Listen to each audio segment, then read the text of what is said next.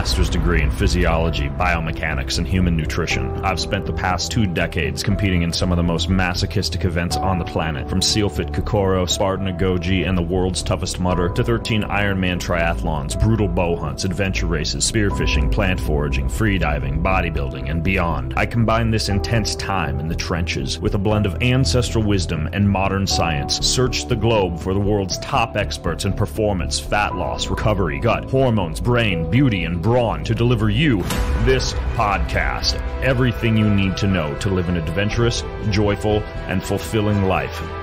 My name is Ben Greenfield. Enjoy the ride.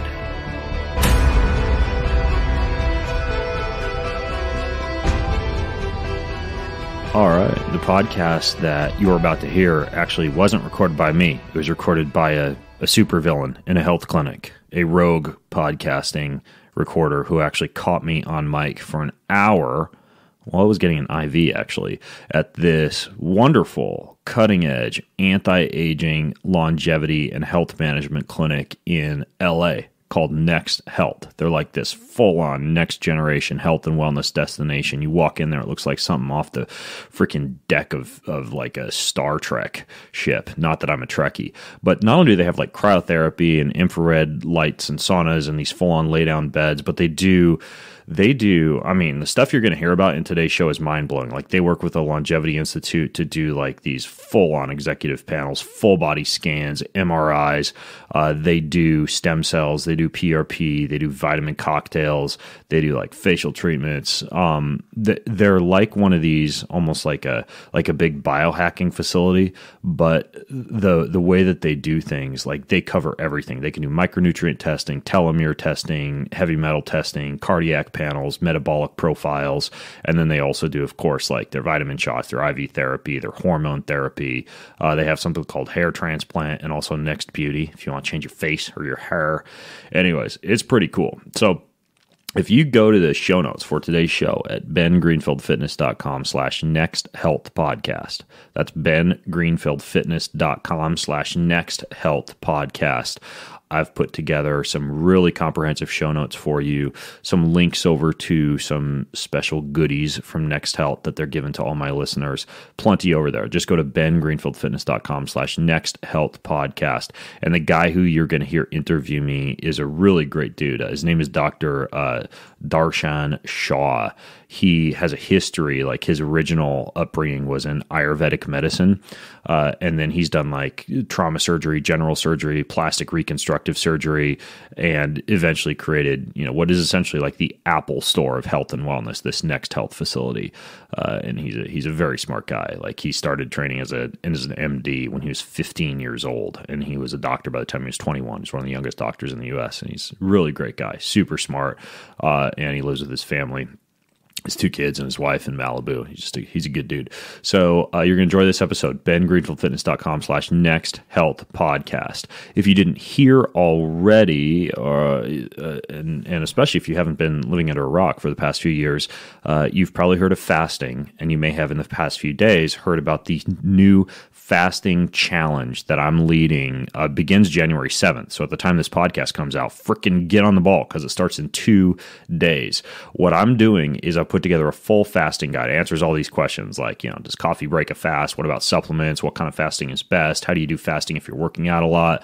What fasting is good for longevity? What fasting is good for fat loss? So I've put together multiple kind of like choose your own adventure variations of like alternate day fasting, intermittent fasting, fasting mimicking diet, liquid fast, non-liquid fast, and anyone can join me in this fasting challenge. So I'm going to fast from January 7th through the 11th, and no matter what kind of fast you want to do, like there's no special supplements you have to buy, nothing like that. Totally free fasting challenge supported by me with live Facebook Q&As from me to be able to answer your questions. You get to download this free guide I've got called Fasting Decoded, and you get to join the entire community of listeners that's going to be doing this fast along with me. So the big part of this is accountability, and it's just going to be fun to reinvent our bodies and start off the new year on the right foot. So here's how to get in. You go to getkion.com/fast. That's getkion.com/fast. That'll automatically get you in on the fast, on the the book that I wrote, everything is over there. So get kion.com/fast. I'll also put a link in the show notes for today's show, which again are at bengreenfieldfitness.com/next-health-podcast. All right, let's do this. Hello, everyone. This is Dr. Darshan Shah with the Next Health Forefront podcast. And we are so lucky today to have Mr. Ben Greenfield here, who is definitely on the forefront of everything health, wellness, biohacking. I've been trying to get Ben out here for a while now, so it's a real honor and pleasure. Glad I made it. It's the second time here. Well, I mean, I've already had donuts from across the hallway here at Century City. I don't know what was in them, but they were from Sun Life Organics. Our good friend Khalil put some good stuff in there. It said gluten-free, and they tasted like they probably had unicorn tears and some kind of rare superfood in them. So I feel amazing. Had those dipped in a little coffee. And I'm on an NAD drip IV right now. So between donuts and an IV, I feel pretty damn good. Fantastic. We got you all revved up for this podcast. I love it. So it's also an incredible honor that you're here on the day before your birthday. Mm-hmm. And you were just telling me your telomere age is actually 20. So we'll go with that. Yeah, we're actually, I know that's one test you guys do here, and we're gonna see if I've gone down even more in the past year since the last time that I've tested. But yeah, I mean, that's one of my passions is how can one, using both kind of a little bit of ancestral wisdom and a little bit of modern technology and science or biohacking or whatever you want to call it, optimize longevity. And, of course, as you know, telomere analysis is not like necessarily an ironclad way to tell exactly how you're doing, but when you put that in with a cluster of other things that can tell you how fast you're aging, such as grip strength and walking speed. And there's one interesting study on the ability to be able to sit down and stand up from the floor. Oh, yes. And then, of course, you pay attention to your face and your inflammatory markers and your glycemic variability. And you can kind of put together a cluster of things that you can test to track how well you're doing. Balance. Trying to be on this planet a longer time so that you can better achieve your life's purpose. Yeah, exactly. I love it. You said it perfectly. And that's what Next Health is all about. Improving your, not just your chronological age, but how well and how healthy you are during that time. And longevity markers are a huge topic that we test for here. And I like telomeres because, like you said, it's not the only end all be all, but it's like kind of like a scorecard for me. I love seeing where I am year to year, you know? Exactly. That's what I like to do. So I've been testing about every 6 months. And, like the first time I did it, I was older biologically than chronologically. I think I was 34 years old and I tested out at 37. I'm turning 37 tomorrow. And the last time that I tested telomeres, I was 20. And so it's been decreasing significantly as I go down the road of, speak of the devil, NAD, and I've been implementing more fasting protocols in a more structured way, and I've been paying a lot more attention to inflammatory markers, particularly with relevancy to exercise, and paying more attention to not just exercising for the sake of exercise, but using a minimal effective dose, and then scratching that itch to either move or improve one's body and brain with other things. Sauna, walks in the sunshine, cold, playing the guitar, painting. I mean, like there are a lot of things. There's a lot of people who are just like, they feel like shit if they don't go out and do their CrossFit WOD every day. And a big part of that is that we as humans, we crave improvement. Right. We crave variety, we crave improvement, we crave something we can do to make it feel as though we've somehow moved the dial on our lives each day or made ourselves better. And the problem is that in our era, we have been led to believe that the top of the totem pole for that is the workout, when in fact there are so many other things that you can do. And the reason I'm talking about this in the context of longevity is, data shows once you exceed like 60 minutes of intense exercise per day, you get increased risk of mortality. Same thing with aerobic exercise, like not like gardening and hiking, but pounding the pavement for your lunchtime run or swimming laps in the pool or charging your bike down the highway, something like that. Once you exceed 90 minutes of that, you get increased risk of mortality. And coming from a guy who, I'm a former Ironman triathlete and did that for 10 years and, and bodybuilding before that, bodybuilding, that's 2 hours a day of inflammation and eccentric muscle tissue damage. Ironman triathlon is, sometimes 3 or 4 hours a day on the weekends, just chronic cardio. And so that stuff absolutely adds up. And I think that one of the most profound discoveries that exercise enthusiasts can make is to open themselves up to the possibility that there are ways to scratch that dopamine itch and that urge for self-improvement with things that go beyond just, dumbbell curls and treadmills. Yeah. It's interesting, the paradigm shifts that occur in the thinking of Americans and just the population in general. When we started to get fat about 50 years ago, the problem was that we had too many calories and we had to burn as many calories as possible. Therefore, you run marathons. Therefore, you work out all day. Right. And what's incredible to me is that we always seem to have like this all or none mentality. Like if either they're sedentary or you're doing a marathon. But really, human beings are meant to live in homeostasis, right? Right. And it's like you said, the minimum effective dose is what we should be trying to figure out with all of this. Well, minimum effective dose of exercise. Really, I would say maximum effective dose of physical activity, right? Mm-hmm. Hacking your environment to be on a walking treadmill or a standing workstation and taking Pomodoro breaks to move and getting out in the sunshine and defying that societal expectation to freaking sit whenever you're not doing it. Like you go to the airport and everyone's sitting there waiting to sit some more on the airplane. And when I go to the airport, I'm walking around. I do freaking jumping jacks at whatever gate I can find that's empty, and I completely avoid sitting there. You go to the this is the worst one. You go to the chiropractic, right? And you're there at the chiropractic office, and everybody's just slunched over on their phones, waiting to get their back treated because of their shortened hip flexors that they got from sitting. But when I go to the chiropractic, I'm stretching my hip flexors and my psoas and lunging and doing halfway warrior yoga moves while I'm waiting to see the chiro.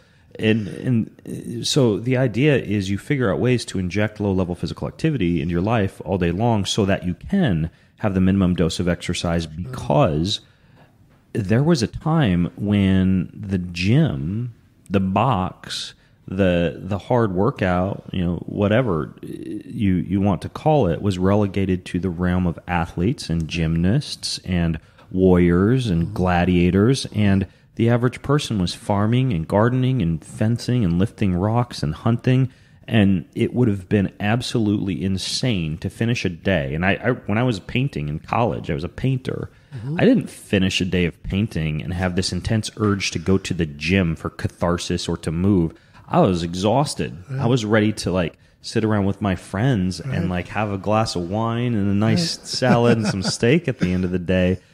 And I realized that sounds unfair to somebody who's sitting in a cubicle, or maybe even physician probably isn't a good analogy, because I know a lot of doctors and they're just up and down all day at their jobs. Mm-hmm. But someone who's basically relegated to a cubicle, this might sound unfair, but I mean, freaking A, you can have a kettlebell underneath your desk and stop every 25 minutes to do 30 kettlebell swings, and you can take the stairs and you can walk as much as possible and skip the hour lunch break to have a quick 15-minute salad and go for a 45-minute walk in the sunshine. I mean, there's all sorts of things that you can do that go beyond just, frankly, increasing your risk of mortality by sitting all day, then creating rampant inflammation by beating yourself up at the beginning or the end of that day of sitting. Right, absolutely. I think the best purchase I ever made in my life, I still say this, is my walking desk.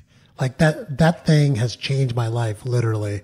And I can, I went from creating inflammation and creating basically a decrease in my longevity to flipping it. And I actually love doing it. It's a lot more fun. So inserting little things like that in your life, it's kind of simple, but you just got to get the motivation to do it and understand it really works, right? Exactly. Yeah. I was going to say the best investment I ever made was probably a cannabis company up in Canada. But if we're talking about... Probably. There are other things I've made more money on than the treadmill workstation. But as far as from a health standpoint, I would agree with you. Probably that would be up there, the pull-up bar in the door of the office, my little collection of kettlebells. And another one that I think is a very good investment for just about everybody, and this might even sound gimmicky, but it's a hex bar. A hex bar is a special kind of bar that allows you to do a deadlift, but it protects the back. It allows you to really utilize your glutes. It trains grip strength. It works just about every muscle in your body. So what I have is a hex bar loaded up with enough weight to where there's no way I could do more than 5 repetitions with it. And that's in the room next to my office. So when I finish a podcast or a consult call or an hour block of emails or whatever, I can walk in the room next to my office and just do a few reps of lifting heavy stuff. And your body has this really good anabolic response. And again, it's far different than me going to the gym and spending an hour at the gym doing whatever, a 5x5 deadlift protocol and sitting there playing Candy Crush in between each one, or standing slack jawed and watching the gym TV.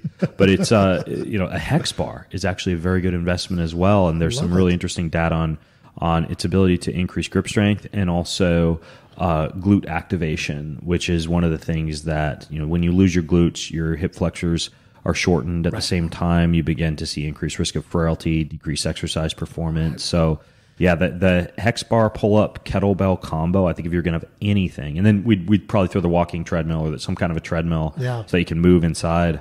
Yeah, you get those things, and you're well onto your way of being able to engage in that whole idea of lift heavy stuff occasionally, sprint occasionally, move all day long as an alternative to exercise. Absolutely. I can't tell you how many patients I see that have low back pain, and it's because their glutes are shortened and they don't even know it. And it's once I put them on a stretching protocol, it changes their life. Yeah. Not their glutes, their hip flexors. I mean, their hip flexors. Psoas, iliacus, all of that. Which for people listening, just from a pure biomechanical standpoint, as soon as you shorten one muscle, you can deactivate the ability of the co-contracting or the opposing muscle to be able to generate force. So if you sit all day, you essentially turn off your glutes, and that's why if you go to the average mall and this might sound like total creep factor, but maybe wear your sunglasses or your blue light blocking glasses and start to just look at people's asses, right? And like we live in a culture where a lot of people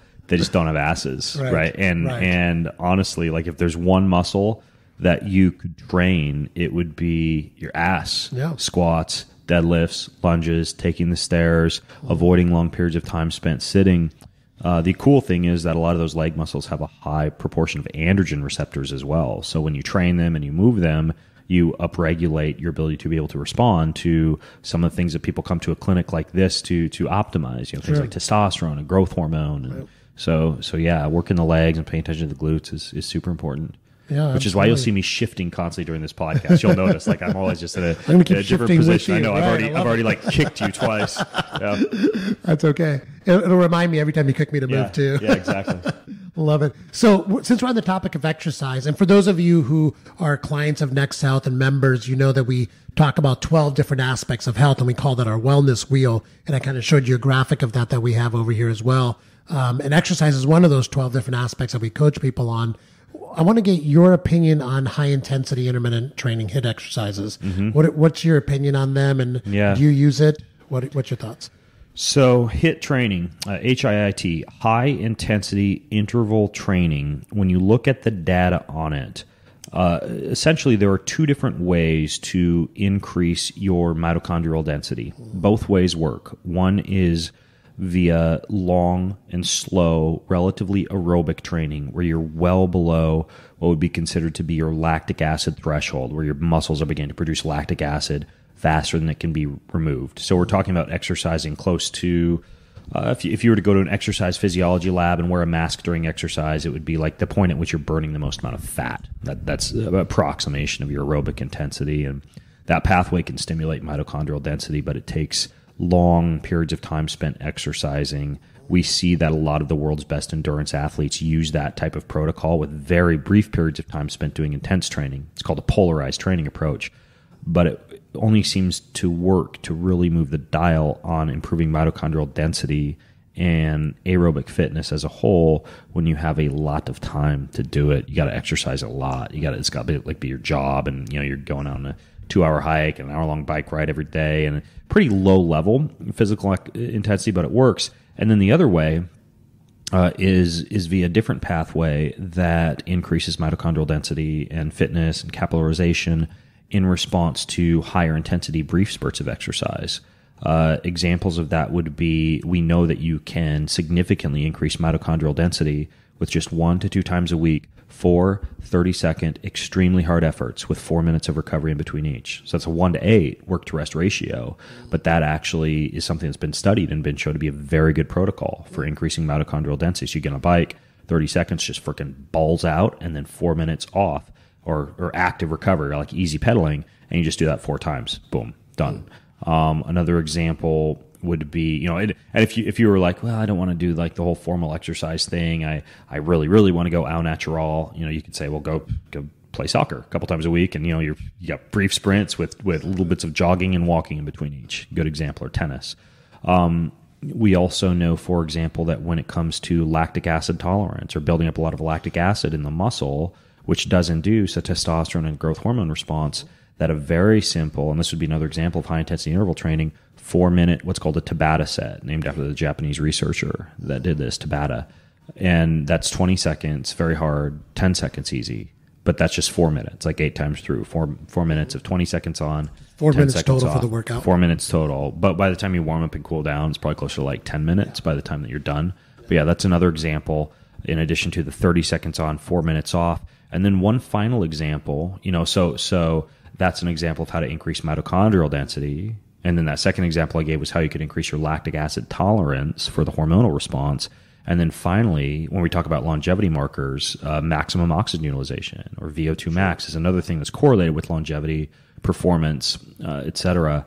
And that responds very well to longer intense interval sessions, but again, not a super long session when you put it all into context. And that would be 4 minutes at your maximum sustainable pace, followed by a 1-to-1 work to rest ratio. So like 4 minutes of recovery. So what I'll have some of the people I train do is once a week, they'll do 4 minutes as hard as they can go, 4 minutes easy, 4 times through, right? So you're still exercising for less than a half hour. And that's probably the more painful of the 3 examples that I gave in terms of discomfort.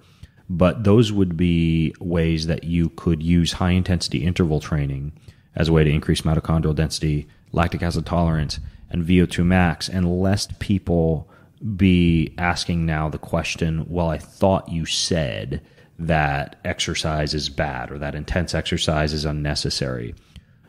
What I'm saying is that you are still, unless you are that construction worker, farmer, hunter, gatherer, gardener, whatever, even if you kind of hacked your environment to have that standing workstation, treadmill workstation, stopping for Pomodoro breaks every once in a while, in a post-industrial era, we are still largely sedentary. We're sitting in cars, trains, subways, etc. So I think that occasionally, less than most people think is necessary, what I just named would be maybe an hour and a half to 2 hours of your entire week, right? So that would be an example of a scenario that would be more conducive to longevity with that minimal effective dose of exercise. You're still missing out on strength, but then once you throw in, and this is another thing I have a lot of my clients do, just like 2 single set to failure sessions. Like there's a book by Doug McGuff called Body by Science where he says, okay, it's like chest press, pull down, shoulder press, seated row, leg press, 1 single set to failure for each of those, and your body responds very well to that. From a strength training standpoint, it takes 12 to 18 minutes, and you can do that on like a Monday and a Friday.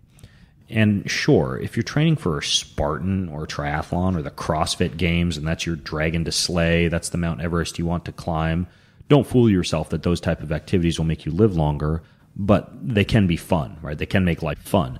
And so if you're doing those type of things, sure, you probably need to do more than like sitting there doing a chest press to fail. You probably got to do some push-ups and some bear crawls and some rock carries, all sorts of stuff. But ultimately, for the average person who's not wanting to go out there and be a competitive athlete, those brief high-intensity interval training sessions with a couple of strength training sets where you're just doing 1 single set to failure and low-level physical activity at your job during the day, and you're covering a lot of those bases from an exercise standpoint. That's perfect. And this is such fantastic advice, especially for people in today's era where no one really has time and they're trying to fit exercise into like an already very busy schedule in a sedentary life. Putting in some high intensity interval training, doing a little bit of strength workouts and trying to work it in as much as possible in your life. It's a good moral to the story. Doing that is going to at least keep you at a place where you're increasing your longevity, not decreasing it by not doing anything. Yep. Right. Exactly. I love it. So let's move back. Let's talk a little bit about what diet you're on now. So what's the Ben Greenfield diet at this point in time? My diet widely varies based on, due to my extensive international travel, where I happen to be in the world. I am a foodie. I love to eat whatever local, good, whole food cuisine happens to be in the area that I'm in. If I'm in Japan, I'm eating rice and fish and seaweed and, the herbs and spices they have over there, like, bitter melon extract or, miso or anything like that. When I am in, Iceland or Finland, I'm doing tons of fish, cold water fish, reindeer, bilberries, lingonberries, sea buckthorn, and what they eat over there. When I'm at home, the closest approximation to what I eat would be something like the Weston A. Price diet. Unlike the paleo diet, I don't feel that we need to eliminate dairy and grains. I feel that if they're fermented and soaked and sprouted and a lot of the anti-nutrients are deactivated and they're made digestible and you're eating things like slow fermented sourdough bread and raw milk and yogurt and accompanying that with good fermented foods like sauerkraut and kimchi, grass-fed meat, cold water fish, butter, olive oil, a high intake of wild plants, that you cover a lot of your bases. Now, I don't think that there is one perfect human diet, but what I think is that for the average person who's trying to eat healthy, sometimes eating healthy occurs in phases, meaning many people have leaky guts or damaged guts. They might need to follow a relatively restrictive diet that does eliminate some plant lectins, or they have joint pain and they need to eliminate nightshades until they've fixed any type of chronic inflammatory response syndrome or immune system issue that they have. They may need to follow a gut and psychology syndrome GAPS diet, or a specific carbohydrate diet if they have SIBO or FODMAP sensitivities, bloating and gas, or they may need to follow like a paleo autoimmune diet.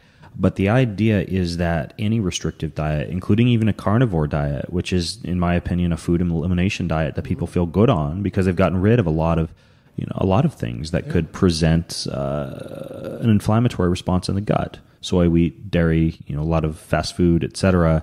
Even plants to a certain extent. With people who have gut issues, your body just has difficulty with the natural defense mechanisms present in plants. However, once you've followed a more restrictive diet or a food elimination diet or gotten rid of the aggravating foods for you for a certain period of time, a lot of times that's 2 to 6 months, you can begin to engage in more dietary variety. You can try some good raw yogurt or goat's milk, and even if you haven't been having dairy for a while, once you've healed your gut and your intestinal villi that produce some of that lactase for you to digest the lactose sugars, everything's restored and you're able to handle a little bit better. The same thing could be said for example, let's say that you aren't eating bread or gluten at all. You've completely eliminated them, but then you've used things like bone broth and glutamine and colostrum and a really nourishing diet for the gut. You no longer have any type of IBD or IBS. Well, maybe you can start having quinoa and amaranth and millet and overnight oats and a fermented sourdough bread and some of these less dense sources of gluten. So in my opinion, and what I eat, it's a whole foods diet consisting of every good thing that grows on the planet, but then there's variety. I eat and I eat seasonally. We see these things no matter what diet. When you look at all these blue zones or longevity hotspots, there are specific characteristics we see. You eat seasonally. You eat locally. You eat real food. There's a lot of plant intake.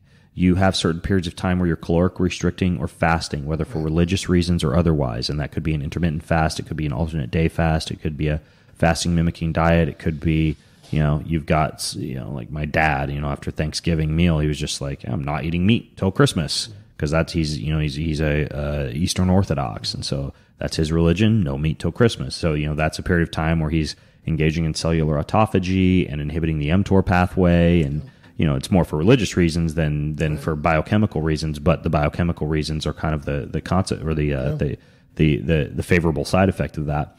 So that's the way that I eat, and I think that it varies for everyone. But if I could give one solid piece of advice to folks, it would be to, especially if you've done like genetic testing or blood testing or salivary or urine or stool testing, that you eat as whole foods a diet as you can eat, and then use all of your self-quantification data to tweak it to you, right? So what I mean by that is, well, let's give one really quick example. You're a Northern European and you know that your ancestors had a lot of like cold water fish and omega-3 fatty acids and minerals from salting and fermenting and curing and pickling in their diets. You're going to eat a lot of really good mineral-rich foods. You're going to use like a Celtic sea salt. You're going to eat a lot of cold water fish and some grass-fed beef. You're probably not going to do a lot of fruit because your ancestors wouldn't have access to that much. And you are going to include a lot of wild plants, particularly ferments like sauerkraut and kimchi. And then based on your blood results, that might show whatever, low vitamin D, low magnesium, and high inflammation. So you're going to take vitamin D, you're going to take magnesium, and you're going to throw some kind of curcumin complex in there. Yeah. Right. And so that's an example of just taking your ancestral data, your blood data, whole foods approach, and tweaking everything to you. I love it. Yeah. And that's what we talk about here all the time. I like to use a protocol where we personalize every single diet, because we all know there's no one diet that's right for everybody. And we measure hemoglobin A1C and glucose response as part of that. So if there's a glucose response issue, we treat that with a low carb, obviously sugar elimination diet, maybe some metformin. We do food sensitivity testing. I feel like that's kind of a way to shortcut and know what foods to eliminate first on like an elimination diet, and then genetic testing, because I believe that, epigenetically our genes change constantly, and we've had hundreds of thousands of years of evolution that have modified our genes based on what our ancestry is, basically. So we kind of put that together for people. It sounds like that's kind of like what you're doing, basically, right? Yeah. One question that I have for you based on that, are you implying that you are testing genetics throughout the year, like more than once? No, because of once. Epigenetics? Okay, so you're testing, you're not saying that people, I doubt you guys are doing CRISPR technology and changing people's genes throughout the year. So you're saying, what you're saying is that it's necessary for people to do a genetic test once, like in a lifetime, to just have all their SNPs. Yeah. Well, hello. I want to interrupt today's show to tell you about my friend, Drew Canoli. 7 years ago, Drew was working a job he hated. He ate fast food every day. He drank coffee and energy drinks just to stay awake at work. And then one of his buddies introduced him to green superfoods, and he started doing wheatgrass shots and moringa and spirulina and all these different dense green things to boost his immunity and to burn fat and to detox and to not have to spend like $20 at the juice bar every day. He just decided to start making his own blends. And his green juice blend that he's come up with, which is coconut and ashwagandha infused, tastes amazing, and it allows you to make a green juice for pennies on the dollar. And his sourcing is just incredible. The dude is extremely anal when it comes to making sure nothing is like pesticide, herbicide. It's all USDA organic, gluten-free, dairy-free, vegan, soy-free, everything. So you get 20% off of his green juices. You just go to Organifi.com. That's spelled with an I, Organifi.com, and the discount code you can use for 20% is Greenfield. So that's Organifi.com and use code Greenfield. And the reason for that, the reason I mentioned epigenetics is because our genes change as we evolve because of epigenetics. So like you said, whatever ancestry area of the world you were raised in, what happened was your ancestors basically had access to certain types of food. And because of evolution, those foods affected their genes, and then they evolved into the survival of the fittest, basically. And that's what's the fittest for your ancestry. Yes. And some of those food practices wound up being implemented because certain tribes or populations discovered that those foods reduced their susceptibility to dying early because of genetic risk, which is why folks in Cameroon, Africa, really need a higher fiber diet because they have a higher than normal genetic risk for colon cancer. Exactly. And in that context of a fiber-rich diet in Africa, they do not get colon cancer. But then once you put someone like that in the deep south eating, and I know this sounds stereotypical, but I'm just going to roll with it anyways, eating fried chicken and fast food, in the absence of high plant and fiber intake, all of a sudden that same population gets colon cancer. Or you could say the same thing for, a Hispanic population that has a higher than normal risk for type 2 diabetes, but that's controlled with a low glycemic index, legume, and fiber-rich diet, as you would find in the context of, say, the Tarahumara Indian tribe, right? And then you take that same Hispanic population and you put them into the context of Taco Bell and Taco Time and corn chips and refried beans and a lot of these bastardizations of traditional Mexican cuisine, and you have a Hispanic population in America getting a high rate of diabetes. Right. And so, yeah, if you're lucky enough to not be a mutt like me, right, and be like purebred and kind of really know that the majority of your ancestry, man, one of the smartest things you can do is look at what your ancestors were eating in their environmental context, 100 or 200 or 1,000 years ago, because based on what you've just explained, Dr. Shah, the epigenetics of this dictate that you're probably going to respond pretty favorably to that diet. Right, absolutely. And we have the science now, and I think we've gone through like this century of all these diets, whether it's the food pyramid that's prescribed down to us, or there's Atkins, and everyone thought their diet was supposed to be Atkins, and that's how they're going to lose weight. I think we know now that there's not one diet that's right for everybody, and kind of taking a more global approach to it, incorporating genetics, some testing, and really sticking to like you said, whole foods from your region that's local is going to be what's going to win all the time, and the most sustainable too, for sure. Yeah, absolutely. Yeah. Talk about, on the subject of gut health, where have you kind of fallen with all this microbiome stuff? We've talked about that before. I know, we test microbiome on people. I just want to know what your feeling is about the science right now, and if you're incorporated that in your daily life. Well, look, what we do know is that the biome of the large intestine, which is largely what you're looking at when you do a stool analysis, is not necessarily reflective of the biome of the small intestine. Therefore, you cannot say, since XYZ bacteria is deficient in your stool sample, that you are therefore deficient in this particular bacteria and would benefit from taking XYZ probiotic. That's kind of throwing darts in the dark. We're not sure. Now, all of these companies that are now testing the biome, the American Gut Project and Viome and UBiome, and it seems like there's a new one every day, they're collecting data. And they could get to the point where they're really able to say, well, we have 4,000 people who have tested with our company, and we have established that all the people who appear to have a firmicide-bacterioid ratio that is imbalanced based on their large intestine testing benefit from, let's say, this blend of Saccharomyces boulardii and these 8 lactobacillus compounds.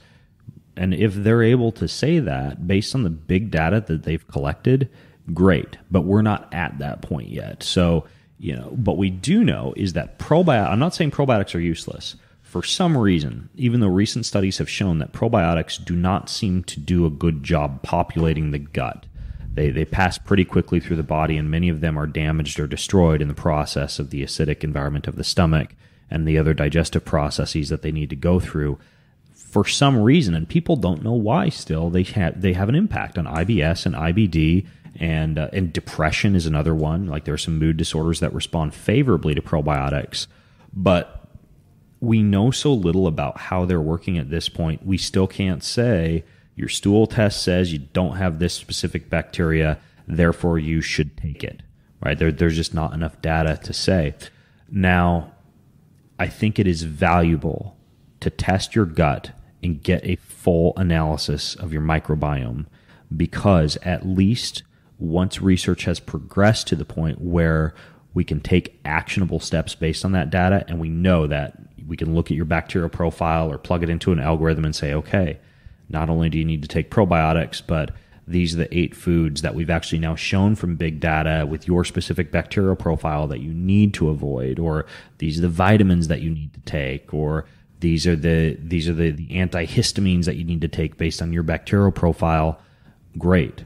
But at this point, we're just kind of sitting on a pile of interesting but relatively useless data. Yeah, I totally agree with you. But what's really cool about it now is that it's kind of like this convergence of where computer technology is and the data collection is. Because now we have a ridiculous amount of data that, I don't care what researcher you are, trying to put all this in a spreadsheet and find a pattern is going to take you years, if not never happen. But we can plug this data into artificial intelligence systems now and use supercomputers to sort through all of it to give us some actionable insights. And that's where, like you said, you're basically contributing your data to these companies that are testing right now. And it's interesting stuff to look at. I think some people might find that they have, maybe a pathogenic bacteria or some really bad imbalance, but you're not getting a lot of data yet that's specifically useful. But it's also good because it makes you aware that you have a microbiome and you need to treat it nicely, and you need to not kill it every few months with antibiotics because you have a little sniffle, and you need to be eating kimchi and probiotics.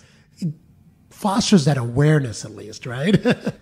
It does. And I can tell you that anyone who I've ever worked with who has brought me their gut test results, whether a full microbiome analysis or just a basic Genova or doctor's diagnostic, 3-day stool panel, which isn't a full microbiome analysis, but that is an analysis of some of the things going on in the gut. They almost 100% of the time, the people who have deficiencies in bacteria, particularly the people who across the board just have low levels of bacteria as a whole, they experience GI issues, they experience digestive issues, and they all tend to be a population who's not eating enough fiber and fermented foods, right? So that's a situation where I can confidently tell someone when I'm looking at that data, dude, you need to start having a green smoothie for breakfast and a salad for lunch and some kimchi and sauerkraut with dinner, and you're probably going to feel better based on what I've seen in the other people that I've worked with. Yeah. But again, I'm not big data. I'm not an artificial intelligence computer. It's just me operating based on what I've seen. I'll see like a C-reactive protein that's a little bit high, and I'll tell them to just start eating some fiber every day, and it'll come down. It's incredible, the anecdotal correlation there sometimes. Yeah, it is. That's pretty amazing. So let's move on to the next topic on our wellness wheel. One of the things I really want to talk to you about is sleep. This is something that, a lot of people, me too. I'm a big fan of sleep, and I love tracking my sleep, and I kind of play a game with myself on my sleep monitor every day to see how I'm doing and when I fall off the wagon on my sleep as well. Do you track your sleep? And I do. Yeah, I do track my sleep. I didn't used to because I felt that when I tracked my sleep, I became so obsessive over it that it disrupted my sleep. And I found that, almost very similar to entrainment, right? Like binaural beats for sleep don't work for the first few times you use them, and then suddenly they start to work. Or, pulsed electromagnetic field therapy mats or PEMF mats a lot of people are sleeping on. Like, they don't really work at first, and they do work. Kind of in the opposite, when I first started quantifying sleep, for a while it almost did the opposite and messed up my sleep. And then I just got used to it and quit worrying and obsessing over the data. And now I get better sleep when I'm quantifying, because I think I'm almost like competitive, and I really want to make sure that I get a good night of sleep. And I've got my readiness score when I wake up in the morning, and I can see my deep sleep cycles, and I can know the things to avoid. I'm using the ring. Yeah, I'm using the Aura ring, this one that I'm wearing right now. And generally what I look for is my sleep latency, how long it took me to fall asleep. I look at my deep sleep percentages, and I look at my REM sleep or my light sleep percentages, number of times that I woke, body temperature and heart rate during the night, and then heart rate variability. These are all parameters of recovery and proper sleep rhythm.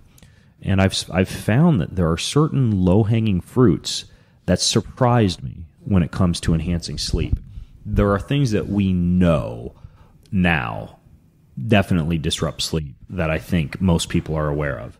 Playing on your phone at night in bed, especially if you aren't wearing blue light blocking glasses or don't have night mode enabled. Just having lights on, bright lights in your room in general. Working out too close to bedtimes that you really have high body temperature, or just sleeping in a room that's too hot, or a room that's too noisy, or a room that has the curtains open, and so when 5 a.m. rolls around in the summertime, it's late and you're waking up an hour earlier than you wanted to. We know a lot of this stuff. The stuff that surprised me, that moved the dial the most, if I could share a few things with you. Number one was that my quality of sleep is directly correlated to the amount of bright sunshine I get before noon. Right. And so today, before I came over here, I'm staying at the London West Hotel down the street, and I had about an hour of work to do between 9:30 and 10:30 a.m. So I brought my computer and my breakfast and everything up to the pool deck. And I worked in the pool deck in the sunshine, and I always make it a point to get outside in the sunshine based on the sleep data that I'm getting now every day before noon. Bright sunlight exposure in the early day is just as important as artificial light and blue light mitigation later on in the day. I've found that one really moves the dial. If you can't get out before noon, you still see some benefit by just like finishing up work at 4 or 5 and just like getting out before the sun goes down. I mean, like that really helps. And the more skin you can get exposed, because your skin has all sorts of opsins and photoreceptors and photoreceptor proteins in it, the better. Even your testicles, guys, have your testicles are an eye. Your skin is an eye, and so are your balls. That's why actually that's one of the reasons that the testicles respond so well to this concept of photobiomodulation, totally, or red light therapy. You know, it's a thing guys are doing now for testosterone. Kind of a rabbit hole, but that actually works. So sunlight is one. Another one that particularly for deep sleep seems to make a really big difference would be anything that targets the endocannabinoid system.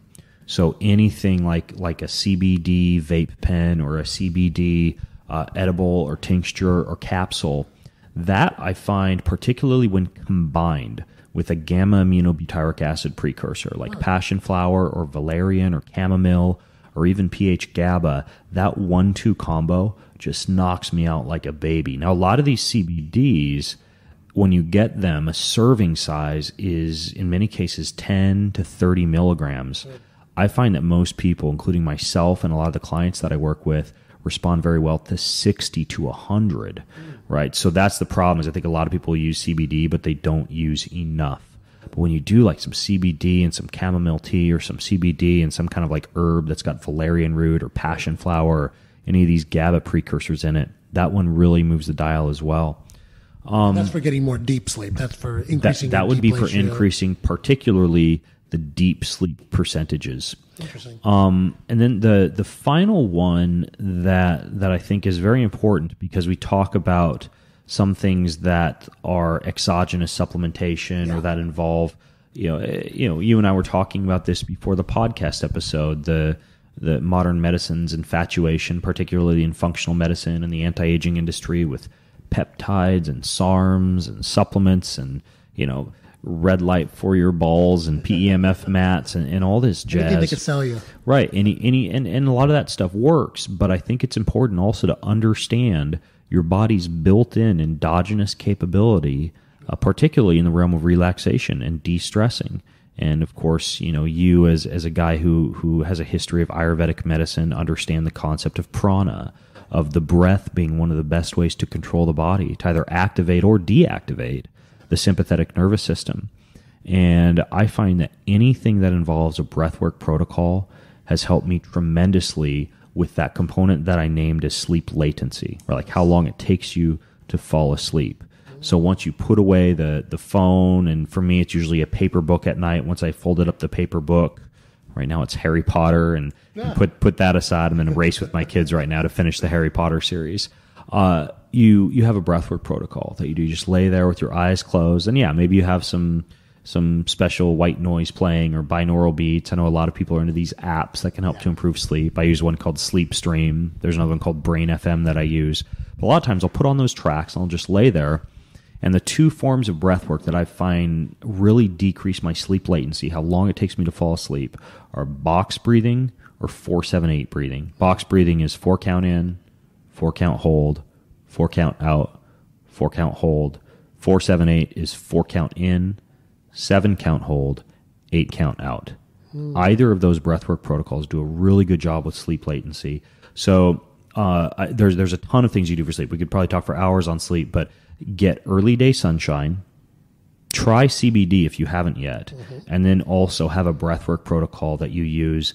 And any of these things seem to kind of operate on that principle of entrainment, meaning the more you do it, the more frequently you do it, the more it seems to help with sleep. And part of that is probably the same reason that an NBA player does better with their free throws when they really dial in their pre-free throw routine. 3 bounces the basketball, look to the left, wink at your wife, tap your chest twice, shoot. Same thing. Early morning sunlight, CBD, breathwork protocol, boom, lights out. So the more you can build things into a routine, the better.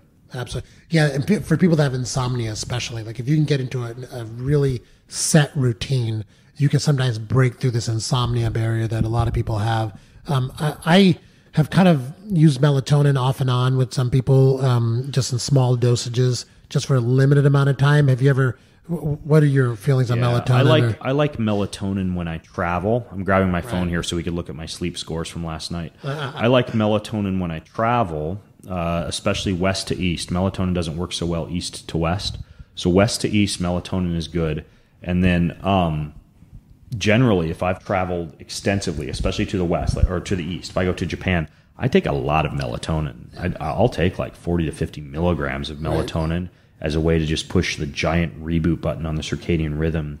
And your melatonin production decreases. Your pineal gland becomes a little less efficient as you age.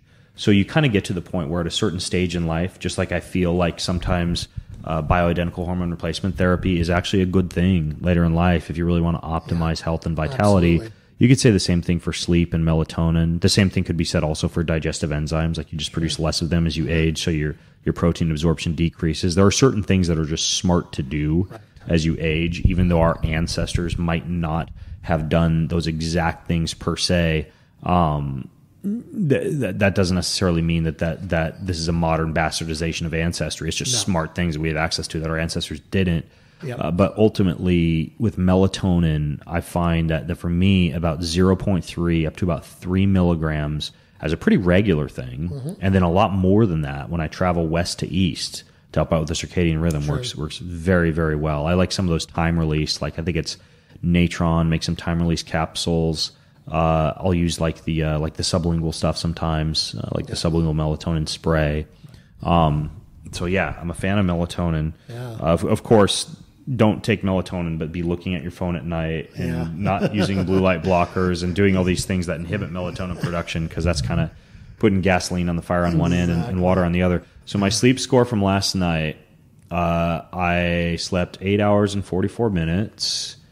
My resting heart rate was 36. It looks like I had 6 wake-ups, but they were very short. My sleep latency was actually 17 minutes. That's actually a little bit longer than it normally takes me to fall asleep.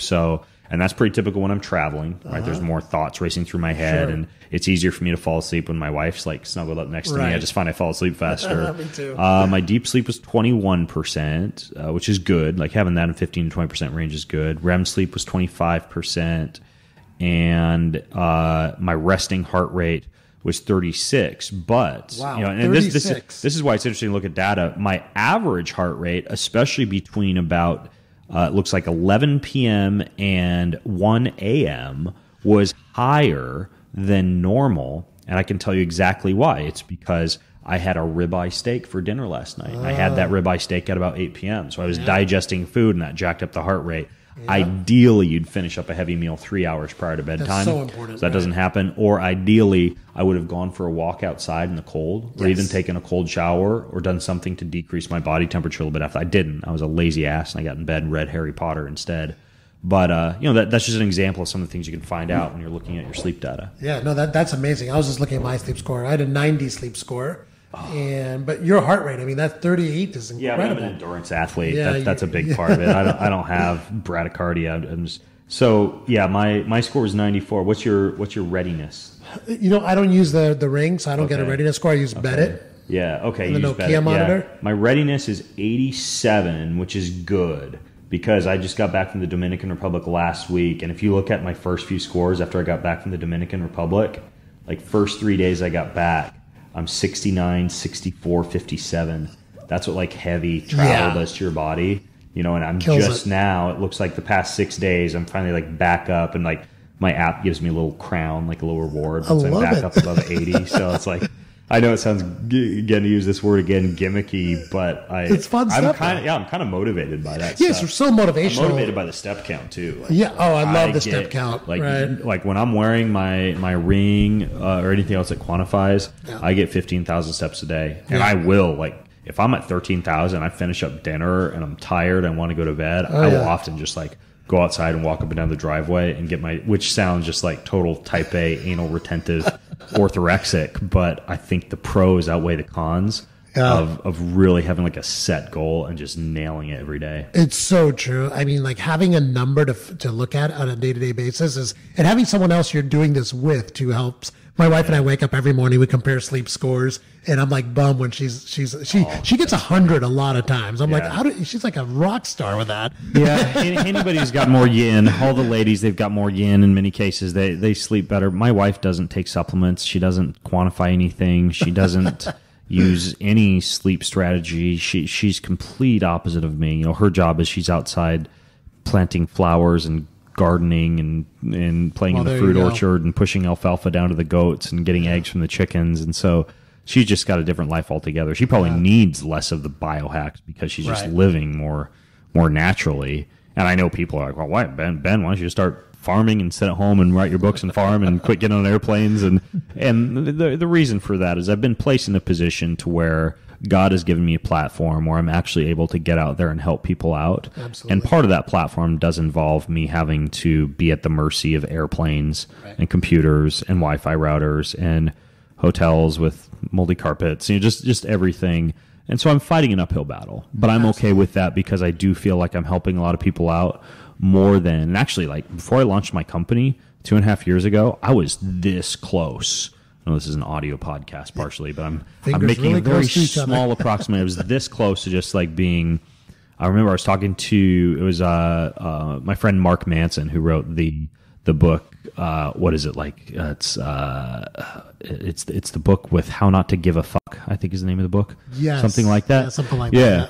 And he was like, yeah, I just sit at home and write, and I'm pretty happy with that. I'm like, oh, I could do that. But then like I did a lot of deep soul searching, and I thought, geez, I feel like I would be shorting myself. And, you know, for some reason, God gave me not that many skills, but there's a few that I can do well. Like I can research and disseminate information and speak it to people well, so I can speak from stage, and I'm not scared to be speaking from stage.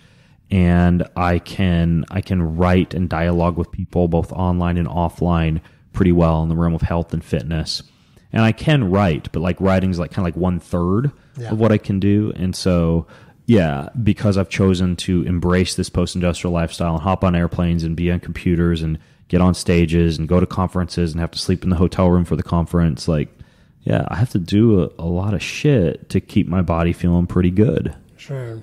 Yeah. And, you know, like you said, you have a great platform. I mean, you're spreading your wealth of knowledge that you've accumulated, and it involves some travel, and you have to kind of mitigate the effects of that. A lot. like we're so thankful you came to LA.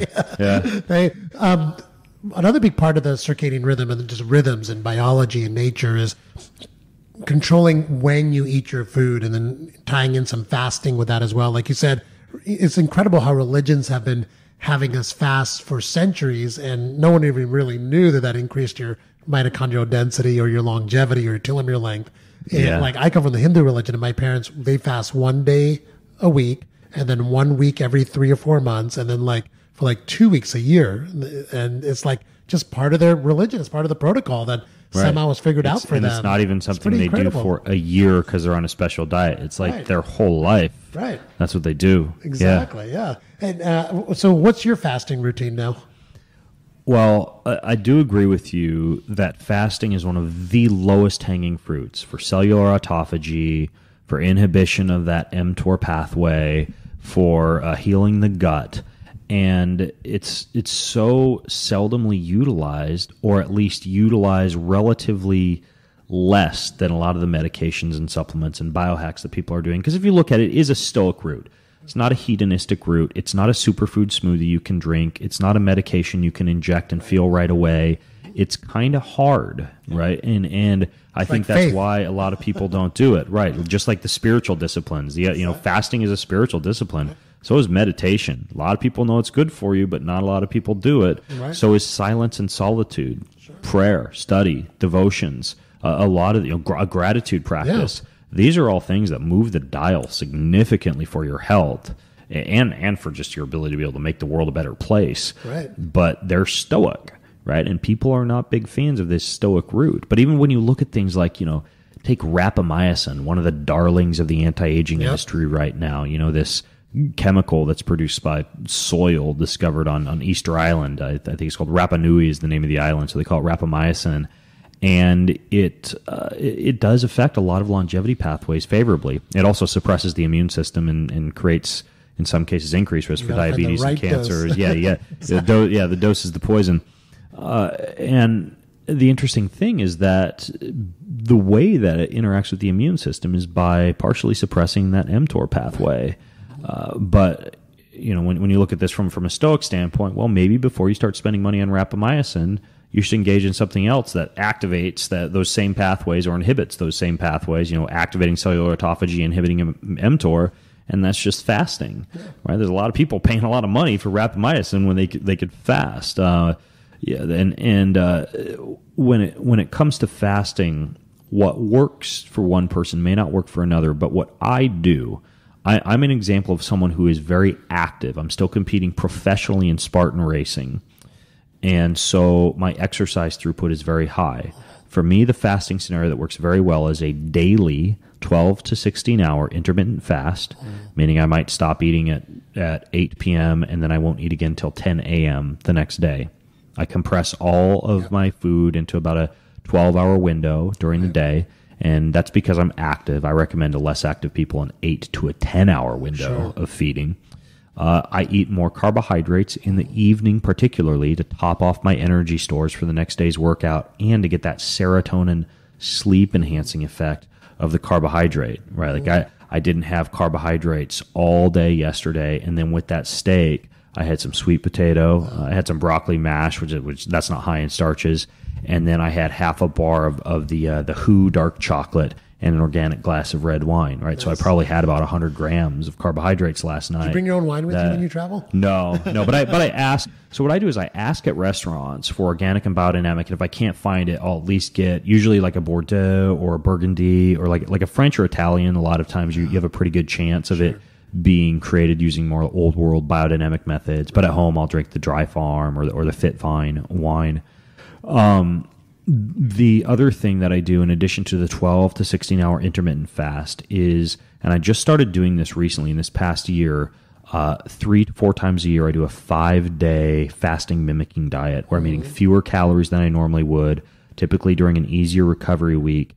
Prolon is the packaged version of that, made popular by Dr. Walter Longo and his company L Nutra. Right. But what I like to use is probably more up your alley. It's more of like an Ayurvedic approach. Sure. I do khichdi, which is like an Indian cleansing stew with split mung beans and a lot of really good herbs like coriander and cumin and what's it called? Hing, I believe it's called. Yeah, the hing herb, which is fantastic.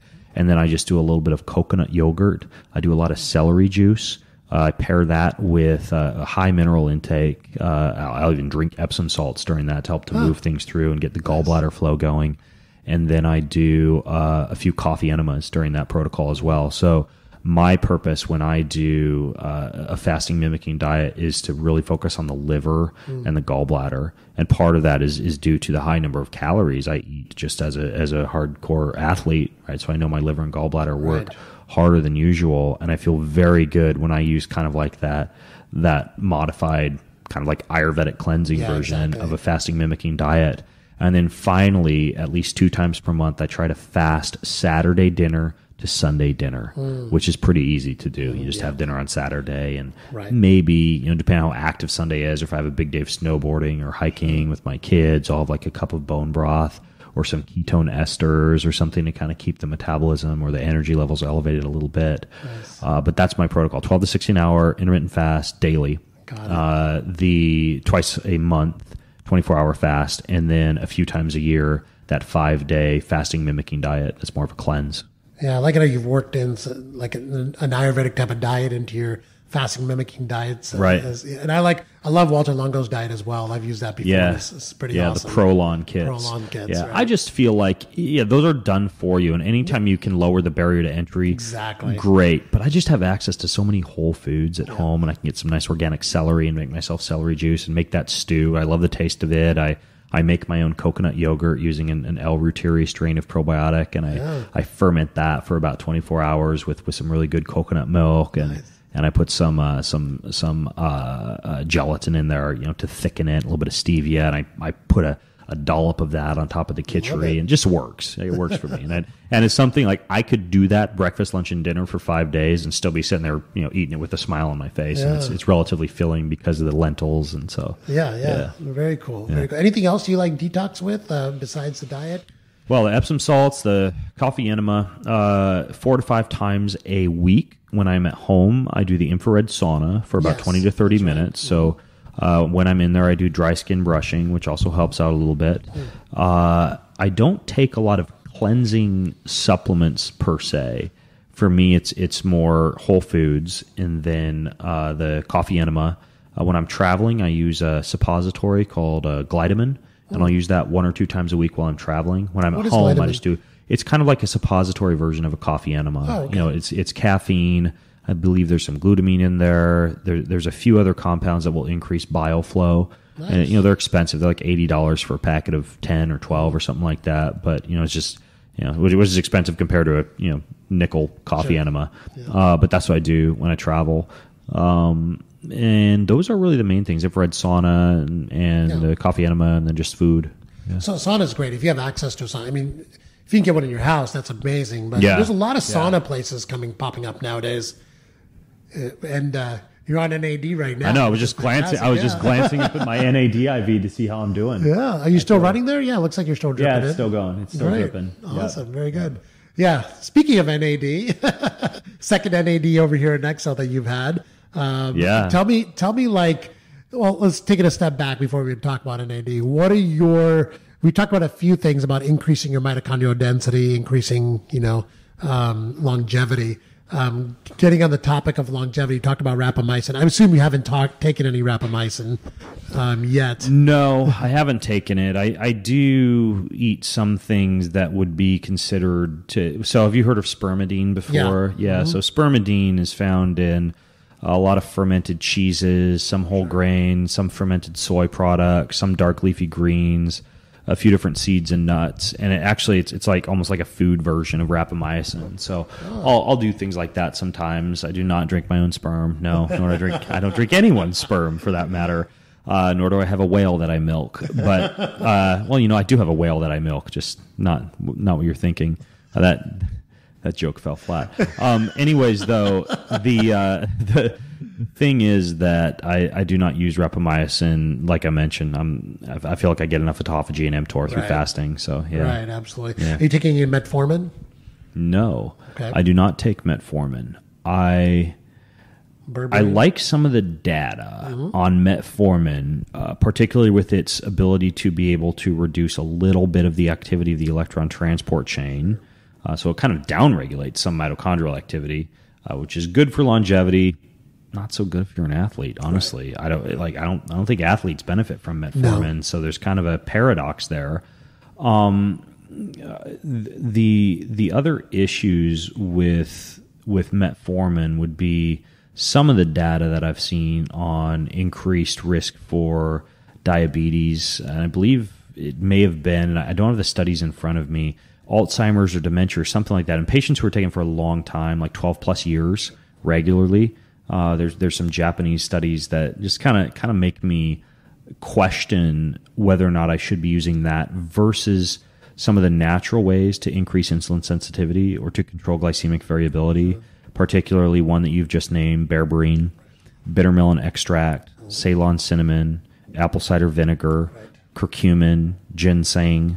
There's a lot of compounds that I just kind of work into my smoothies or my diet naturally. Probably the one I use the most is bitter melon extract. I take 2 capsules of that every night before dinner before I eat those carbohydrates, so I get better partitioning into muscle and liver tissue, and so that my blood sugar lowers pretty quickly. I'm kind of back into ketosis pretty quickly by the time I go to bed after that evening carbohydrate refeed. So I use things that are like metformin, but not metformin. Right, absolutely. Yeah, I know that Japanese study that you're talking about. There's a lot of studies showing kind of the opposite, that metformin prevents Alzheimer's as well, prevents dementia. So, it's, all of this needs to be worked out. I know NIH has funded like $100 million to really study metformin in depth. Yeah. The other one they need to look at is B12. There's some yeah. studies on B12 deficiencies, Right, which of course absolutely. you just take B12, but Yeah. it's just like, same thing with rapamycin, like metformin and rapamycin. I know there's a lot of kind of people in the anti-aging and longevity industry obsessing over those right now. But I'm still for those two going more of like the herbs, spices, and fasting route versus taking the medications. Yeah, why not? You have the natural stuff available to you. Yeah. Right. So let's talk a little bit about brain health. We touched on Alzheimer's a little bit. What are some of your strategies to optimize? I mean, you're like one of the quickest thinking, wittiest guys I've ever met. Oh, geez, and thanks. Your neurons are constantly firing. You did like my joke about milking my I whale did. for sperm then. Okay. I was actually the one person in the room that got it. All you need is one person, right? Yeah, that's right. So there's only 3 of us in this I'm sure room some anyway sixth right graders now. listening and snickering. Absolutely, right? But what have you kind of, barring nootropics right now, let's talk about other strategies besides nootropics. What are you using to kind of optimize your brain throughput? No, modafinil and cerebral lysine injections. That's it, bro. That's all one needs. No. So for cognitive throughput, really one of the best things that you can do, and this sounds simple and silly, but it kind of sticks to the theme of, kind of choosing the low-hanging natural fruit first, would be music. And I'm a firm believer not only in the data behind music and its ability to enhance neurogenesis, but also the joy that it brings emotionally in terms of the frequency of the music, almost having like a sound healing effect, which is an entire branch of energy medicine in of itself right now, the use of gongs and dulcimers and didgeridoos and all manner of, there are even sound healing tables that incorporate sound healing. But for me, I'd rather heal myself with the instrument that I'm playing and be able to just be bathed in those frequencies while I'm also spinning some dials in my brain and making some smoke come out my ears, trying to learn the ukulele or the guitar. I'm doing a lot of singing songwriting right now. I finally hired a coach to help me produce my first album. When I travel, usually I'll do the harmonica. Sometimes I'll bring my baritone ukulele on the plane.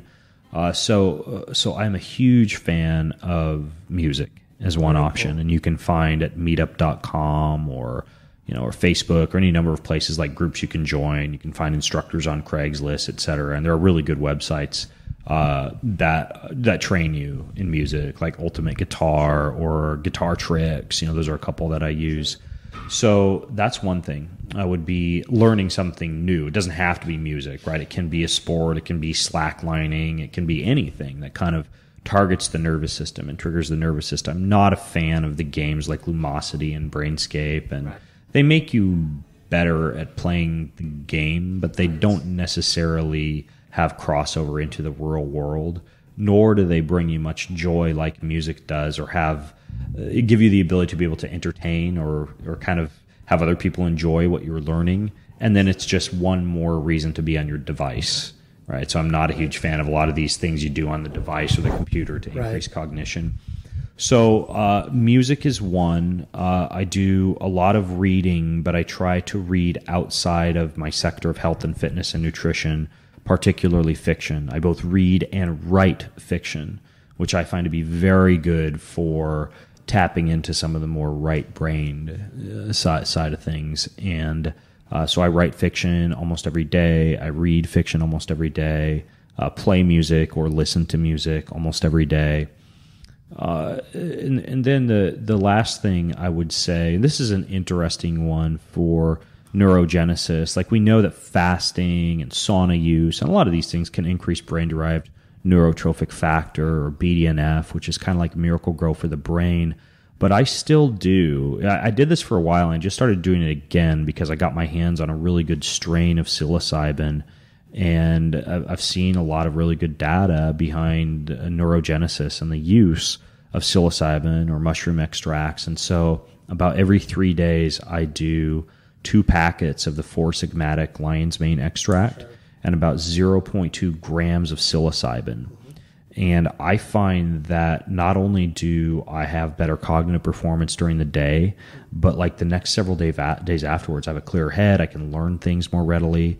It works very well. So that would be one thing from a nutrition standpoint that I like. From like a biohacking standpoint, the other thing, two things I've been using that seem to really help out with having a clear head, even allowing you to achieve a deep meditative state or to be able to engage in skill acquisition or complex motor tasks more readily, would be the Halo TDCS device, which is worn on the head for about 20 minutes prior to any skill acquisition activity like music or prior to a hard workout.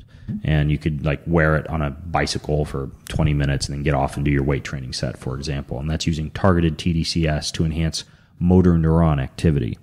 It looks just like a pair of Dr. Dre Beats that you wear, and just 20 minutes on. It's called transcranial direct stimulation. The other one is called a Vielight, and I talked about photobiomodulation as being like a wavelength of light you could use on the testicles to increase testosterone production, or on the skin to increase collagen production. But it can also activate the cytochrome C oxidase activity in the mitochondria of neural tissue. And there is a head-worn light called the Vielight that actually uses targeted forms of light therapy at either a 10 hertz range for alpha production or 40 hertz for theta production. They've got some good research on Alzheimer's and dementia. I feel like it just gives me a super clear head. Like anything, like any form of light or radiation, you can overdo it and create excess radical oxygen species or reactive oxygen species if you overdo it. So this is something I do about once every 2 days max. But that one that I use is made by a company called Vielight. The TDCS is made by a company called Halo. And then trying to learn new activities. Specifically for me, music is a biggie and fiction is a biggie. And then occasionally doing like a dose of psilocybin with lion's mane. That's it. And occasionally I'll chomp some nicotine gum. I love it. Yeah. We were talking about what do you use to test your kind of cognitive speed? Do you have a testing device on your desk? I mean, there's like the CNS tap test app for the phone. I have it on my phone. I don't use it that much. Right. There's the other one, the brain. It looks like a computer mouse. Ironically, I don't remember the name of my brain training device. I don't even use it that much, but it's like got a button on the left and a button on the right, and something will pop up on the screen. You got to press the button, or you'll feel the buttons vibrate, and you have to press the one that vibrates. So it's like reaction time. Yeah. I forget the name of it, but that's another one. But my brain performance or my central nervous system speed is not something I regularly quantify. It's just not. For a while I was doing it, and now I just like, if I can learn or sing a song better on the guitar, it's like, okay, I'm learning. It's something's working. Absolutely. So yeah, I mean, my rule is if I'm engaged in activity every day that leaves me just a little bit confused, even mildly irritable, smoke coming out the ears, outside my comfort zone, I know I'm triggering neurogenesis. Absolutely. Yeah. It's funny. I do all these brain health talks about keeping your brain health optimized, so like on corporate lectures, and everyone can't wait to get to the nootropic section of the course. And I'm like, you guys, gratitude, hanging out with friends, learning something new. That's 99% of the formula. The nootropics, you have to get all that other stuff right first. Meditate, the two have some quiet time. Well, but you need the lower hanging fruit first. It's kind of like, there are things that can enhance white adipose to brown adipose fat conversion in the presence of cold. Like it was something I already named. Bitter melon extract can assist with that. Green tea polyphenols can help out with that. Curcumin. But don't necessarily, start all the supplement stacks and get all those lined up and take, like, first just make sure you can get in the cold shower and take a cold shower, and then gradually introduce kind of the icing on the cake. Exactly. So one of the topics that we haven't hit on yet is, and you kind of hit on it a little bit, your heart rate is 38 when you're sleeping. I mean, what are your strategies for optimizing your cardiovascular performance? This is something that, as you age, it gets to be more kind of top of mind, Mm-hmm. And I see a lot of clients in their 50s that are just, worried about not being able to be on the treadmill for more than 10 or 15 minutes without feeling kind of short of breath and unable to keep up. Do you have any strategies around cardiovascular performance? Yes, I would give you kind of 3 different areas we could chunk this into: nervous system, exercise, and diet. For the nervous system, I'm a big fan of the information put out by the Heart Math Institute and heart rate variability training.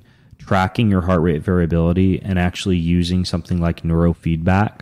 There are apps like NatureBeat and SweetBeat that will allow you to wear a heart rate monitor and then train you via specific breathwork and relaxation protocols to have a higher heart rate variability, which is the delta, the amount of time spent in between heartbeats, and it's directly reflective of your sympathetic and parasympathetic nervous system balance. And the more that people are able to control consciously their nervous system through that type of neurofeedback, the better they're able to do things like get a lower resting heart rate or control the propensity for the heart rate to rise rapidly and for you to have an exaggerated sympathetic nervous response to stress or to exercise. So that would be one, would be heart rate variability training.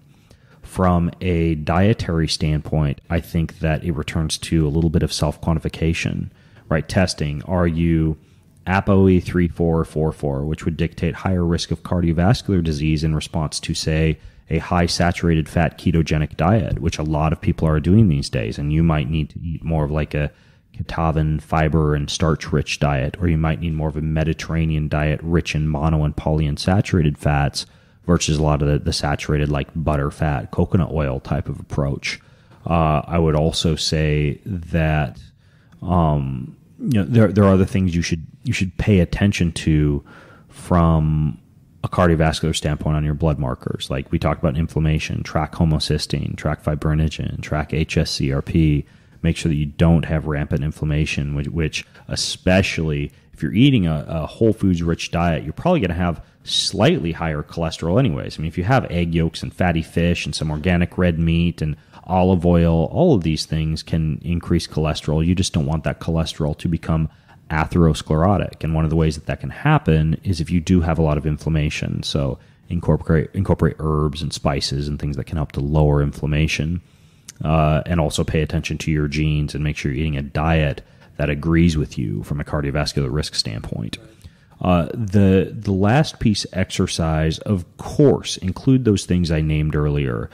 Twice a week, do a Tabata set. 1 to 2 times a week, do that 30 seconds on, 4 minutes off.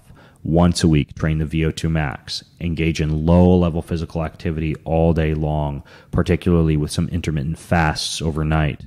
I even encourage people to do some of their low-level physical activity in a fasted state in the morning. Perfect time to go out and get that sunshine I was talking about.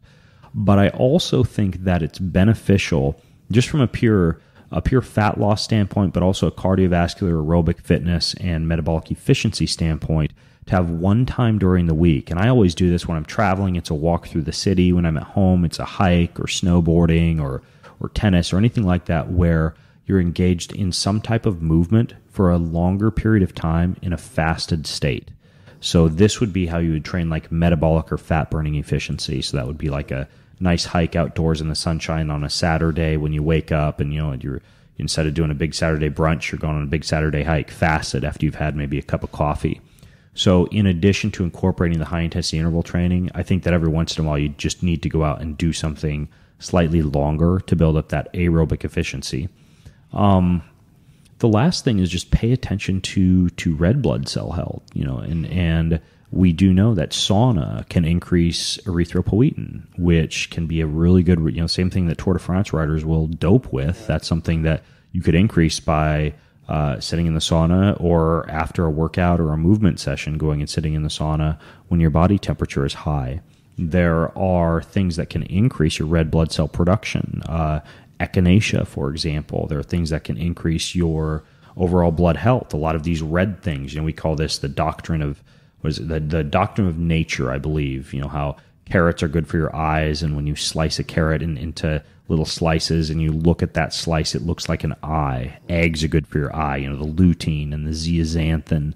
We know that walnuts are good for the brain, and they look like a little brain. We know that when you cut open a tomato, it kind of looks like the internal chambers of the heart. And we know that tomatoes and pomegranates similarly are good for the heart. And we know that a lot of these dark red or purple things like blueberries and grape skin and beets, pomegranate. A lot of these foods are good for the blood. So those are a few of the things that I think can be helpful. There are fancier devices. There are like, pulmonary compression devices and compression boots and all sorts of things that can assist with blood flow and circulation. But I would say those are some of the lower hanging fruits. I love it. That's a great summary of everything you could do. That, and just make sure if you're in your 40s or your 50s, you get tested. You go and get a full cardiac exam. I'm a big believer in fractionated cholesterol measurements, so looking for those tiny particles, and if you have a high number of small particles. Yeah, looking at particle size and particle count is indeed important. The fractionated test, sometimes it can be confusing to people if they don't have a physician to look over that data with them. What I tell people at least is look for trends. Right. Look at your HDL to triglyceride ratio to be trending downwards. Higher HDL, lower triglycerides.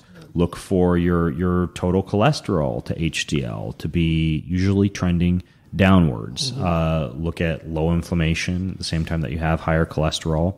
Those are just a few of the biggies. And of course, as with vitamin D, more is not better. The same with HDL. Very interesting data that's come out in the past couple of years showing that high HDL can actually be associated with increased risk of mortality. And so this would dictate that if you test your HDL and it's through the roof, go look at your inflammation, because in many cases, high HDL is indicative of the HDL being used to mobilize cholesterols from areas of inflammation. And so you actually need to pay attention to other risk factors if the HDL is high. But to a certain extent, painting with a broad brush, high HDL, low triglycerides, and then paying attention to particle count, low LP(a) and some of those variables is a good idea. Calcium score, do you utilize that in any way? I've never done a calcium score. I want to. I interviewed Dr. William Davis about it on my podcast, and I love his book, Undoctored. He's actually the guy who gave me that coconut yogurt recipe too. Okay. Yeah, that's his coconut yogurt recipe that he uses with his clients. But I have yet to do a calcium scan score myself. I want to, though. I've done primarily for my racing and for some reality TV shows I've been on. They do cardiac screens, so I've done the resting and the exercise EKG, like the VO2 max on the treadmill. And as you see with many athletes who have kind of beat themselves up for years with exercise, I do have some PVCs, some paraventricular contractions at a very high heart rate. I also have a little bit of an athlete's heart. I have some of what is called cardiomegaly, as shown by an ultrasound echocardiogram that I had done. Again, that's not something that is uncommon in an athlete, but those are two things that have shown me that more exercise is not better. Absolutely. Right? Technically, I've probably increased the aging of my heart by engaging in Ironman triathlon and bodybuilding and Spartan racing and a lot of these more masochistic events. And I am curious to see what my calcium scan score is. Just haven't done it yet. Yeah, that's one of the things that we actually do here at Next Health. We do a full body MRI, a calcium score. We look at every single blood vessel in your body with the MRI, looking for aneurysms and blockages. We tie that together with calcium score. We, in the full body MRI, of course, we get a brain scan, looking for masses, tumors, but we also measure the size of your hippocampus. So that's really well correlated with Alzheimer's as well. Yeah. So we do a volumetric measurements there. And we have this whole package that we do, including a full genome sequencing, not just SNPs, full genome sequencing, so we can continue to learn more. And we do this package in conjunction with Human Longevity Institute down in San Diego. This is a Peter Diamandis company. Yes. And we do that in Los Angeles because they're in San Diego. Most people can't get to San Diego in LA, even though it's only like a couple hours away. But we do that here in Next Health. And the amount of data you can get from that is just incredible.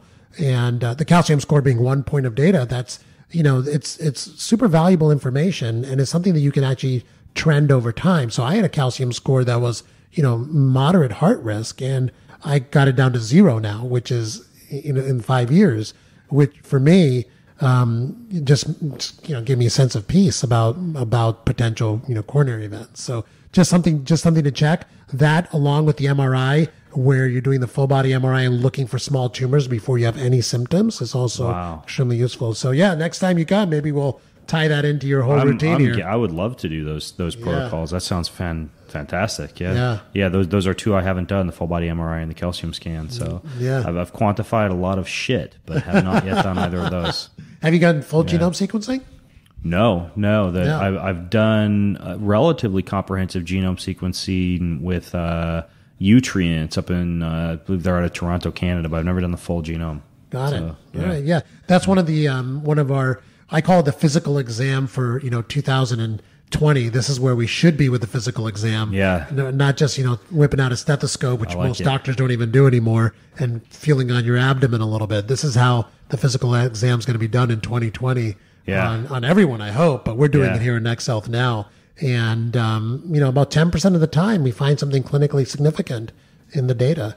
So it's really interesting. The technology's there. If people are listening, because I'll be sending this podcast to some of my audience as well, they can do that at the Century City location here. Yes. And then where else could they do that? Or is there any other Next Health facility? Yeah, so any of our locations in Los Angeles. So we have one in West Hollywood, Century City. We'll be having one in the Santa Monica area here pretty soon. Okay. And then you can also do this, because we're doing this in partnership with Human Longevity Institute in San Diego. So if you're close to San Diego, you can do it there as well. And, as we roll out into more cities, if you see a Next Health in your city, come by and we'll do this whole package for you. What's great about it is, the MRI has been around for a long time now, and the technology is getting cheaper and cheaper and cheaper. So we can, and just like genome sequencing is getting exponentially cheaper, we can sequence a whole human genome now for less than $1,000. Wow. And then it's just like tying all the data in, right? And calcium score, you can get a calcium score pretty much anywhere. Just talk to your doctor, call any radiology center. A lot of places are doing it for like $50 now, believe it or not. This was amazing. Yeah, this was like $5,000 when it first came out, and now it's $50. So just this exponential trend in how cheap the technology is getting, it's incredible. And what I'm hoping to see is in the next 5 or 10 years that everyone can do a full body MRI for like $10, $15, you know? But right now it's a little bit more than that. The whole package is, somewhere around 5,000 to 8,000, depending on what options you choose. But I'd love to run you through that one of these days. I like it. I don't want to make this sound like a giant commercial, but I like that folks can do that. What else? Cryotherapy, photobiomodulation. The last time I was here, I did the full body composition scan. Yep. We've got the IVs like I'm doing right now. I know you guys do like the peptides and some of the other anti-aging protocols as well. Exactly. Are there any other machines you have here that I'm forgetting about? Yeah, we have the infrared bed. That's right. Yeah, which we talked about. That's the same as the photobiomodulation that you were talking about. Right. Oh, we have a heat sauna as well. Right. Oh, you do like an infrared sauna. Yes, we do have an infrared sauna as well. Cool. We have a capsule, so it's a little bit cleaner, I think, than the one at home where you're sweating all over the place. So we use a little capsule.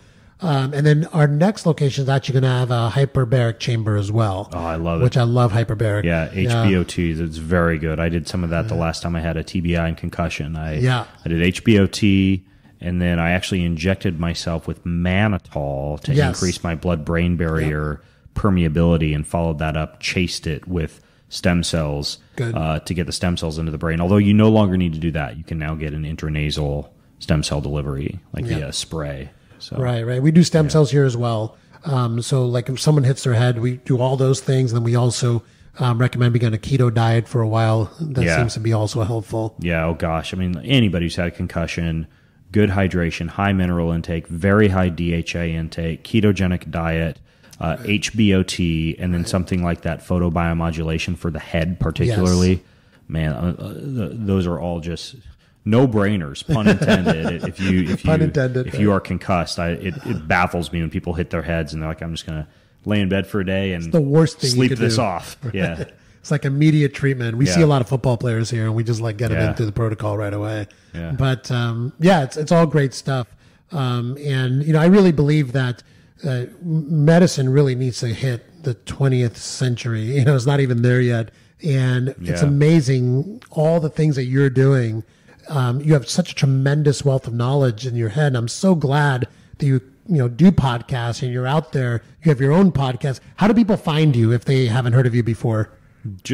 I have a podcast. I write a lot too. Right. I write an article every week. I'm working on a really big book right now on longevity and anti-aging and health in general. And that's all over at bengreenfieldfitness.com. The company that I run is called Kion, right. Kion, and that's where I develop supplement formulations, where you can get my books. I have a gratitude journal. I do a lot of training for personal trainers, nutritionists, physicians, folks who want to kind of learn some of this more fringe stuff or stuff that flies under the radar. And so I've got about a 22-week curriculum called Kion U that I bring people through there. So yeah, my company Kion at getkion.com. It's getkion.com, and then bengreenfieldfitness.com. I love it. When can we see your new book? It's going to come out near summer of 2020. Perfect. I have never before dropped this URL on a podcast because I was literally just last night finishing up kind of like the landing page for the book website. But the name of the book is actually Ki. Wow. And you can find it at discoverkey.com. Wow. Well, thank you for making our podcast a next. I know. I've even said that on my podcast before. So, yeah. I love it. Yeah. I can't wait to read the book. Well, this has been just tremendous. I'm so excited that you came. And that's what happens when you put a needle into somebody's arm and the microphone in their face. I know. It's like, we're going to get him to stay here for at least an hour and a half for this podcast. That's why we put you. We hooked you in with the needle. Yeah, exactly. You can't go anywhere. You make me say, I can't even go pee. I love it. I love it. Well, you're amazing. And I have tremendous respect for you. And I'm just so honored that you came and joined us at the Next Health podcast. You're here in our location. And I look forward to the next time you're here. Thank you. I love it here. Awesome. We'll make you a member. All right. Honorary member. Awesome. I love it. Well, thank you, Ben. I really appreciate you doing this. Thank you, Dr. Shaw. We'll see you soon. Want more? Go to bengreenfieldfitness.com, where you can subscribe to my information-packed and entertaining newsletter, and click the link up on the right-hand side of that webpage that says Ben Recommends, where you'll see a full list of everything I've ever recommended to enhance your body and your brain. Finally, to get your hands on all of the unique supplement formulations that I personally develop, you can visit the website of my company, Kion, at getkion.com. That's getkion.com.